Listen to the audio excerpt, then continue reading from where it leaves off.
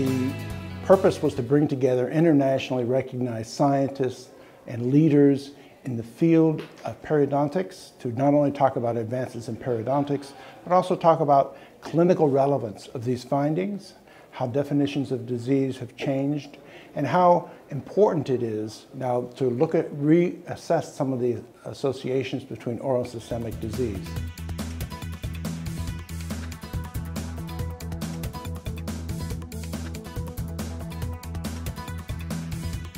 I can give you my insights of UNC Perio as one of the centers of excellence of academic perio in the world. And a lot of the papers at this conference talked about the oral microbiome, started to talk about personalized medicine.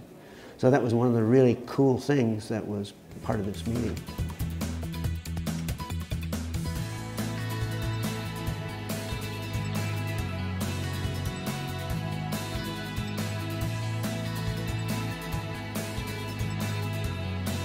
Yeah, Sunstar has been involved in supporting research in academia for several decades.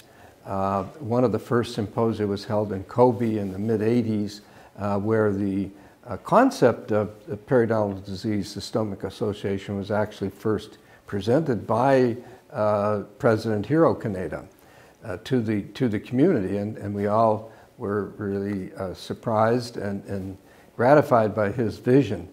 Since then, Sunstar has supported a series of these symposia directed to understanding in more detail the relationship of the mouth and the body.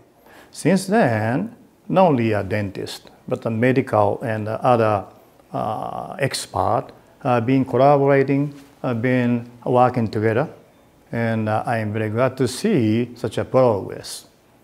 And nowadays, nobody has any doubt of important relationship between periodontal disease and systemic diseases. The mission of Sunstar is to improve the health and quality of life of everyone.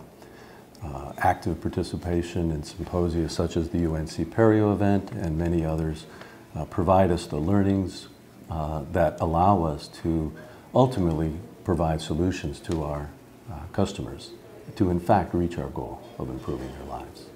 Mouth and body, and the body to mouth, and the whole health. So we want to continue and there are healthy life and a healthy, how can I say, quality of life. So we want to contribute.